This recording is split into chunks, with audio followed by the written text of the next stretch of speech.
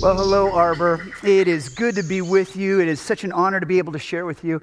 My name is Mike Howerton, and I am a Jake Goetze fan and friend, and I'm also a pastor and an author and a life coach, and currently in desperate need of a haircut. Seriously, the bedhead of these last 2 weeks has been astounding. If this goes on much longer, I'm personally going to bring the mullet back. I mean, are you with me? These are really strange days. Last month was just crazy. In fact, I want to tell you, April has been the longest decade of my life. Anyway, together in this series, we are seeking to understand Jesus through the life of Peter. You know, Peter spent years traveling with Jesus and learning from Jesus and trying to model what he saw in Jesus. And so we learn all sorts of things about Jesus by taking a look at the life of Peter. And Arbor, this is where we have been for the last several weeks. You know, last week we heard Pastor Scott, and he was sharing about Peter the preacher. And Pastor Scott talked about this moment where Peter was transformed from being Peter the fisherman to being Peter the fisher of men. And that was an incredible birth movement when the Holy Spirit came on that day of Pentecost and invaded the lives of the disciples. Peter preached that first sermon, and 3,000 trusted Jesus that day. That was day one, the birth of the church. It was the people of God being filled by the Spirit of God. And this is a precarious moment in this fledgling movement. This moment is absolutely critical because in this moment, it's a moment when movements tend to lose their luster. It's a moment when movements tend to run out of steam because often after the initial hype of something is over, it gets revealed that there's not much substance. It's sort of like being a roadie for a one-hit wonder band. You're like, what, is that it? Is this song all we've got? By the way, I don't know if you've ever tried to start a movement on your own, but it is hecka hard.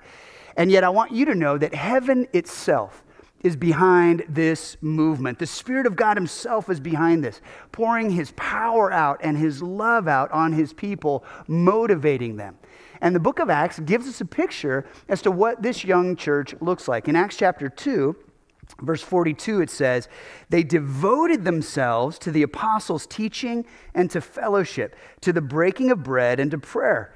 Everyone was filled with awe at the many wonders and signs performed by the apostles. All the believers were together and had everything in common. You see, they are fired up. It's inevitable to be enthusiastic when you're filled with the Holy Spirit because that's actually what it means. In the Greek, the word enthusiastic comes from two Greek words, entheos. It literally means to be in the Spirit of God. You thought it meant cheerleader-like, but no, it means to be fired up for the Lord, to be filled up by the Lord. The second thing we see from this passage, what pops at us, is that they were hungry for teaching. They devoted themselves to the teaching of the apostles. They hung on every word. They ate it up like Lay's potato chips. They couldn't stop at just one. And specifically, the teaching that the apostles brought to the young church is what we call Christocentric. In other words, they poured over the Old Testament. That was the only Bible they had at the time. Remember, they were living the New Testament. And as they poured over it, they confirmed the reality that Jesus was not some new plan of God, but rather the fulfillment of the original covenant that God had made with his people, Israel. That the promise of the Messiah found all throughout the Old Testament, starting in Genesis chapter 3, is that Jesus is not an afterthought. He's the foundation. And now, all of us know what it's like to be passionate for a season and then to kind of mellow out after a while. This is just how we are as humans. Our emotions ebb and flow. And we all know what it's like to go through highs in our faith and our intimacy with the Lord. And then we go through lows where we stay faithful maybe only out of duty, or sometimes we even wander.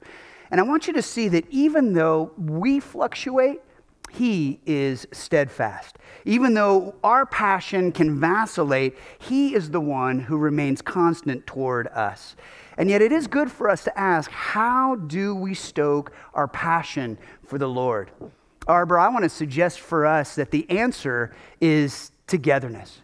that we actually go through this thing together, and we experience the great teaching of Arbor together and the digital fellowship that's available. I saw that last week we've got small groups that are meeting together via Zoom and sharing life and meals. And I just want you to understand there's something about being together that ignites our passion. You know, I want you to think about coals in a campfire for a moment. You know that when the embers are close in to the source of heat, that they remain glowing and they are sources of heat themselves. But when they pop and kind of roll away from the fire, that they become dark and cold almost instantly. And friends, I want you to understand that's true for you and I in our faith. So in this season, it's more important than ever for us to stay connected to one another and to Jesus. And then lastly in this passage, it says that they were in awe. And this is what's important. This is where we're going. Because of all of the healing and all of the miracles that God was doing in their midst. And I want you to think about what Jesus did in his earthly ministry. Jesus healed the sick. Jesus is our great physician. I want you to understand that Jesus' ministry was preaching and teaching and healing. A third of his ministry was a part of healing. And so today, friends, what we're going to be talking about is Peter the healer. We're going to take a look at the book of Acts where Jesus worked through Peter in order to heal. And I want to start with a confession, friends. And the confession is that this message feels very personal to me. My family is in the middle of this right now. And you might actually know this if you're connected with me on social media, that my sister Sarah is battling blood cancer right now. She's been diagnosed very early in her life. She's only in her early 40s with multiple myeloma. And so in this journey, she's had intense amounts of chemotherapy. She's lost all her hair. Her immune system is knocked down to nothing, and all during the middle of a pandemic. I want you to understand she's not allowed to see anybody, even her family. She's had to go through a bone marrow transplant. There have been complications with blood clots and emergency transfusions, and she's had to go through all of this in isolation. And so I just want you to understand that every day I'm praying for healing for my sister. And I know I'm not alone in the middle of a story battling for healing. Many of us are. Obviously, as a culture and society, we're in the middle of this pandemic. But friends, I'm also aware that many of our families at Arbor, many of our families in our community are wrestling with health issues. And so as we proceed with this topic of healing and Jesus and Peter and the theology that surrounds healing, let's be aware that this is an issue that actually impacts us personally. Okay, the first thing that I want us to keep in mind is simply this, that we are representing Jesus. That you and I, if we are followers of Jesus Christ, if we have trusted in Jesus, then the Bible says that we are his ambassadors. Scripture says this, that we are therefore Christ's ambassadors, as though God were making his appeal through us. You know, it's interesting. This is what Pastor Scott talked about last week with the idea of Peter, the preacher and the evangelist. The idea is God is making his appeal through us. We represent Jesus, and Jesus is a healer. And the next truth that this means is that we bring healing with us, not hurt. We bring healing with us, not harm. And this is what Peter the healer wanted to do, what all of the disciples of Jesus want to do. Let's take a look in Acts chapter 3, and we'll start in verse 1. It says, Peter and John went to the temple one afternoon to take part in the 3:00 prayer service. As they approached the temple, a man lame from birth was being carried in. Each day he was put beside the temple gate, the one called Beautiful Gate, so he could beg from the people going into the temple. When he saw Peter and John about to enter, he asked them for some money. Peter and John looked at him intently, and Peter said, "Look at us." The lame man looked at them eagerly, expecting some money. But Peter said, "I don't have any silver or gold for you, but I'll give you what I have. In the name of Jesus Christ the Nazarene, get up and walk." Then Peter took the lame man by the right hand and helped him up. And as he did, the man's feet and ankles were instantly healed and strengthened. He jumped up, stood on his feet, and began to walk. Then walking, leaping, and praising God, he went into the temple with them. Friends, I want you to picture the scene, if you will. Here is a man who can't walk. Let's just call him Frank.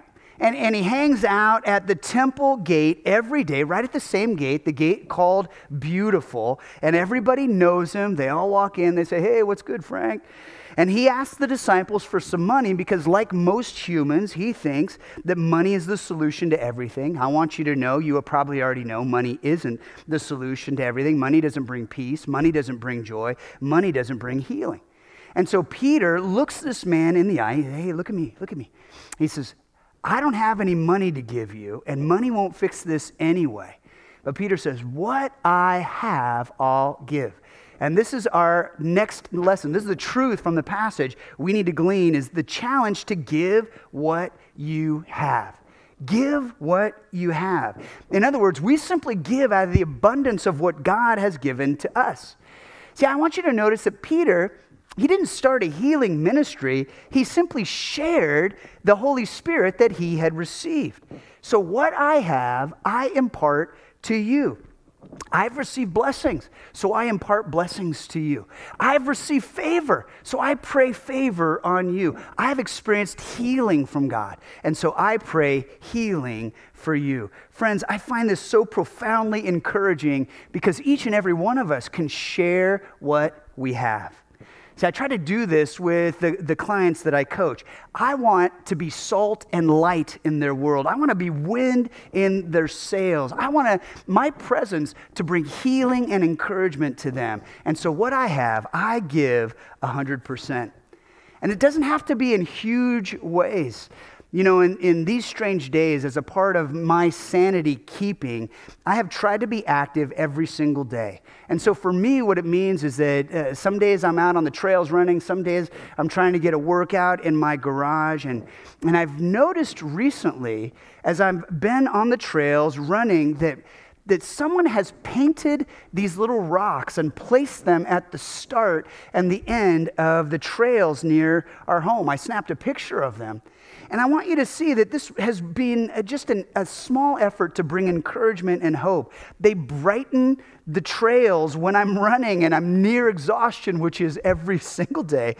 And it's just an example of what I have, I give freely. What I can do, I do joyfully. So Peter says this, what I have, I'll give to you. In the name of Jesus Christ, stand up and walk.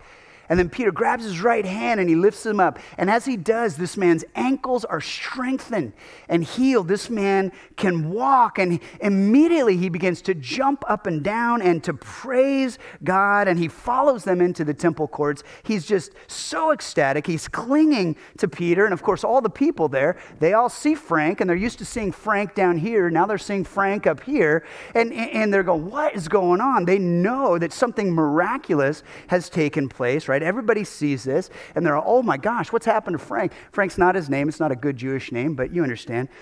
And now, here's what it says. It says, all the people saw him walking and heard him praising God. When they realized he was the lame beggar they had seen so often at the Beautiful Gate, they were absolutely astounded. They all rushed out in amazement to Solomon's colonnade, where the man was holding tightly to Peter and John. Now check this out. Peter saw his opportunity and addressed the crowd. Friends, this leads us to the next truth from this passage, and that's that you and I, we're to grab each chance we can to point people to Jesus. We're to grab every opportunity that the Lord gives us to point people right back to him. And Peter does this. He uses this experience with all of its clamor and all of its fame, all of the rumors that are now going to go around about this healing. He uses it as an opportunity to preach Jesus to the people that day in the temple. And friends, I want you to understand that at the end of that sermon, the amount of folks who were believing and following Jesus, scholars estimate it's between 7,500 and 10,000. You remember just a few days earlier, the church began with 3,000 in one day. Now, a few days later, we're up to 10,000. And all of this is because God is at work. So, Arbor, let me ask you, is God still at work in the world today? The answer is absolutely yes. Is Jesus still on his throne today? The answer is absolutely yes. Is the Holy Spirit still at work in the lives of his followers? The answer is absolutely yes. And so what I want to do is I want to spend a few moments talking about the issue of healing specifically. I want us to take a look theologically at what this is and how it works in the world today. And I could just tell you dozens of stories right off the bat of pastor friends of mine who have been involved in healings, missionary friends of mine who have been on the front line of healings. But I just want to give you 3 stories that I myself have been personally involved in. These are areas where Jesus has invited me into the trenches and allowed me to see firsthand these healing experiences. So I'll just give you these 3 stories. The first, I was with a group of our elders, and we prayed for a friend of mine. And this friend of mine had lost her driver's license and her ability to practice law because she had uncontrolled seizures. She never knew when she was going to have a seizure. It prevented her from driving because it could happen when she was driving. It prevented her from being in the courtroom because it could happen when she was arguing a case. It had absolutely wrecked her life. And so she came and we anointed her with oil. We laid hands on her and we prayed for her. 9 years later, she is still seizure-free. She's received her driver's license back. She's been reinstated to the bar. And every day she is seizure-free, she's praising Jesus for healing her. The second story is at one time I had the honor of praying with 2 young couples. And these were couples who were having trouble getting pregnant. And so again, a couple of elders and I, we laid hands on them, we prayed for them. And within a year, both couples had children in their home. One biologically through birth, one through adoption. And what's really funny is the family that adopted, within a year, they had a biological son. And then shortly after that, they were pregnant with twins. And after that happened, they contacted us and said, please stop praying. We're full. It's over. Okay. I myself was praying for a Christian friend with a few elders. This was 11 years ago at the hospital, and she was ready to go into surgery to remove a large cancerous mass in her abdomen. And after we laid hands on her and prayed for her, they immediately wheeled her out into surgery. And they used a scope to visually examine the mass. They were trying to find the edge of the mass to see where the first incision should be made, and they couldn't find it. So they did this full scan on her body, and the mass was actually gone. So obviously the surgery was canceled. They called it a medical miracle, although there was nothing medical about it. Friends, this was 11 years ago. I just reconnected with her last July, and I asked her how her health was, and she was joyful to report that she was still cancer-free. And some of you who are listening to this message, you actually know the people that I'm talking about. You've been involved in their life and their story. I just want you to understand, friends, that God uses medicine, God uses science, but God is also powerful to move and to heal and to transform, to set hearts free and to make bodies whole. And so what this means, friends, is that we can't be shy to pray for people for healing. We can't be shy to pray for folks who are hurting in Jesus' name. And sometimes healing happens instantly, and other times healing comes through a process of work and investment. But the challenge that I want to issue you is that for you and I to believe about ourselves in the first century way. That we believe like the first century church believed about how God works in the world. And we can't get frustrated with ourselves when our attempts to live out our faith expression inevitably end up flawed or exhibit starts and stops along the way.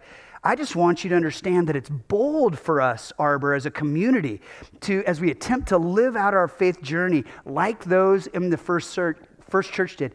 It's so bold, but that's what a resurrection faith requires.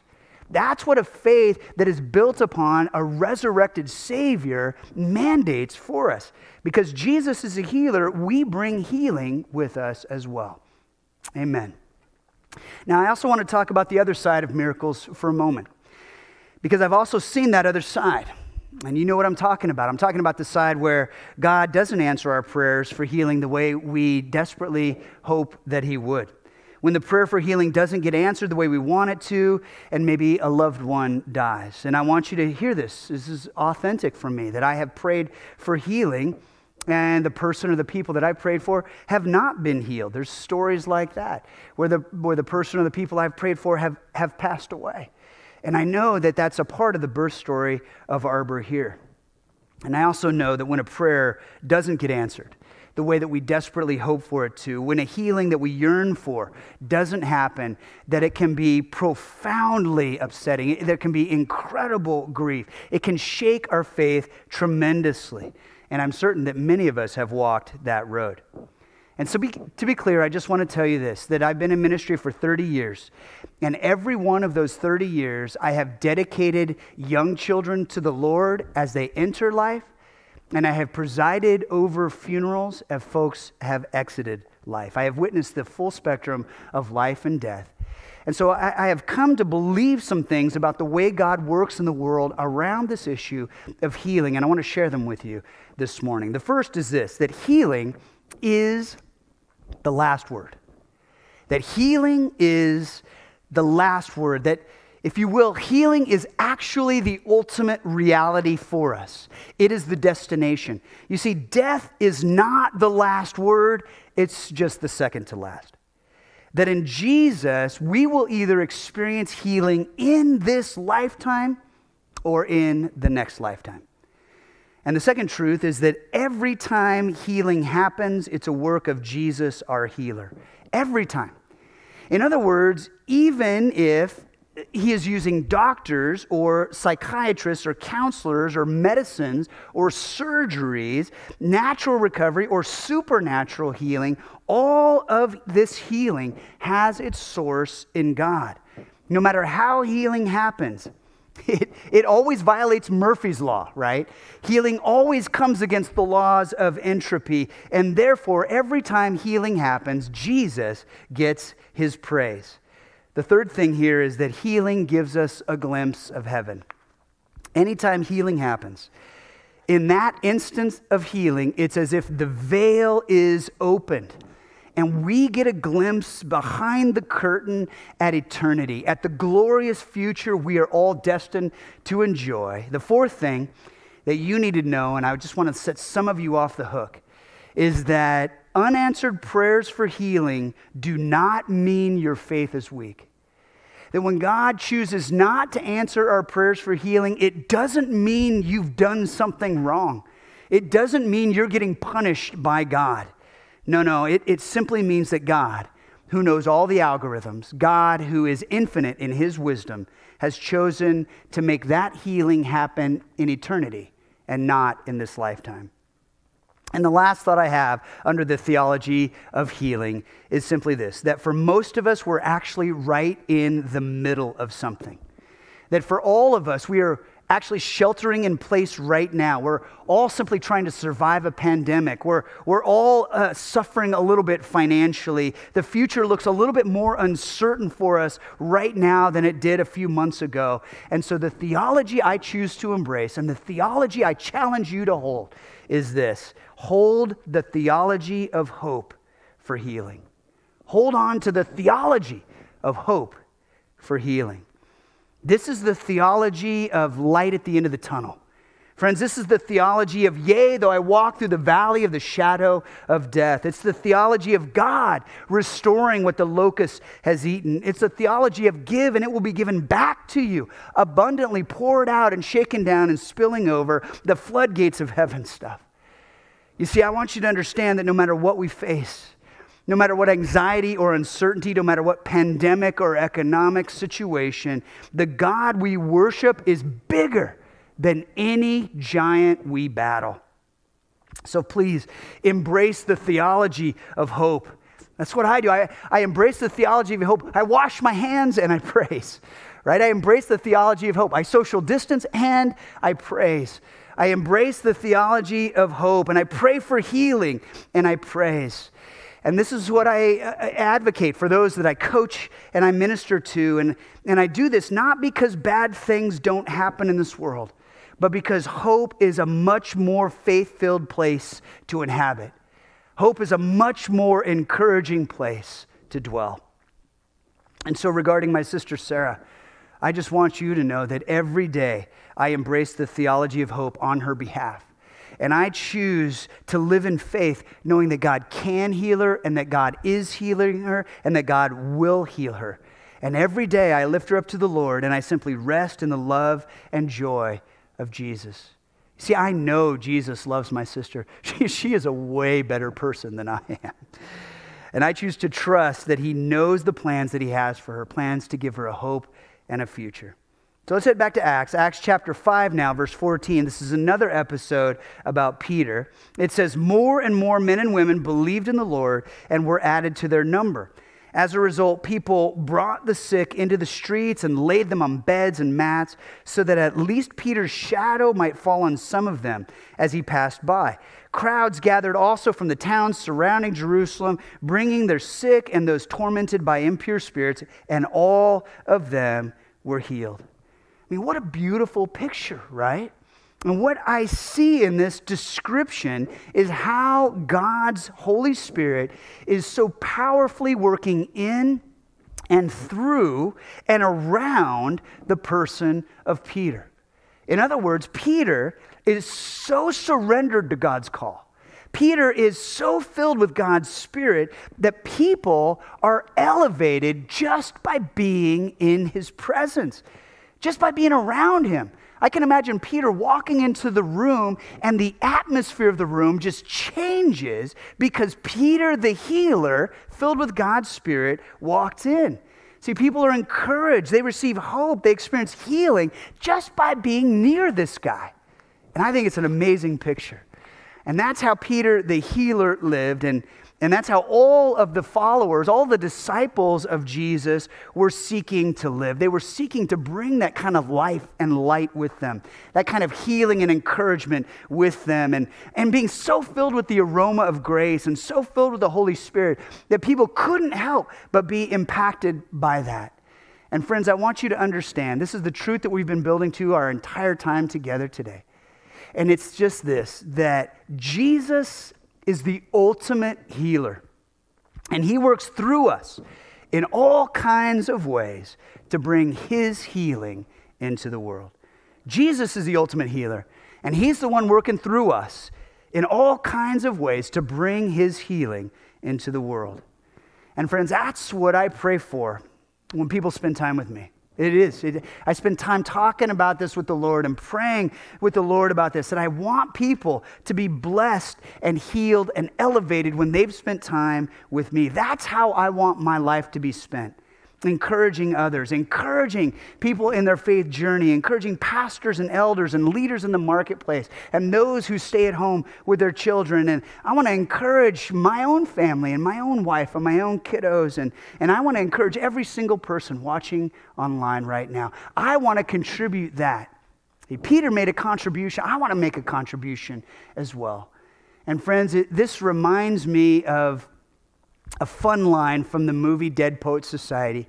And if you've ever seen that movie, you probably remember this line. Robin Williams says that the great play goes on and you may contribute a verse. The great play goes on and you may contribute a verse. What will your verse be? You see, I want you to understand that Jesus has a verse for you to contribute. Jesus has a role for you to play. Jesus has a call on your life. And friends, using the example of Peter the healer, who was so focused on the person of Jesus the healer, so filled by the Holy Spirit of healing that he was able to bring healing and encouragement wherever he went. Friends, I want to ask you, would you consider being that kind of person in your world today? Would you allow Jesus to work through your life, to bring encouragement and to bring healing to all those around you, so that he might receive all the glory and so that his church might be built in Jesus' name? Friends, why don't we pray right now and we ask God to do this in and through us so that we might be this life and light in the world. Why don't you pray with me now? Lord Jesus Christ, we want to say thank you for the way in which you lived in this world. We want to thank you for the way that you stewarded your ministry, that you spent your time lifting and elevating, bringing life and light, and specifically bringing healing to those who were in need of it. And Lord, thank you for the example of Peter, that he saw this and he learned from it, and he wanted to model it. And Holy Spirit, you filled him and allowed him to bring this kind of healing wherever it was that he went. And Jesus, it's such an encouragement to us today because we know that you are with us today. Holy Spirit, we invite you to come and to fill us today. And we ask that you would show us how we might bring your light and your life and your healing to those that we are surrounded by, to those that we are able to impact. And Jesus, we want to give you all the glory and all the praise. And Jesus, we ask, just like in Peter's life, that you would continue to build your church. We love you, Lord. We want to thank you. We praise you for all of these things. In Jesus' name we pray. Amen. Thanks for joining us online here at Arbor. If you enjoyed watching, please subscribe to our YouTube channel and follow us on whatever social media platform you use. Maybe you're interested in joining a group, volunteering, or just want to get to know us more. Visit our website, arborchurch.com. I hope you have a great day, and thanks for watching.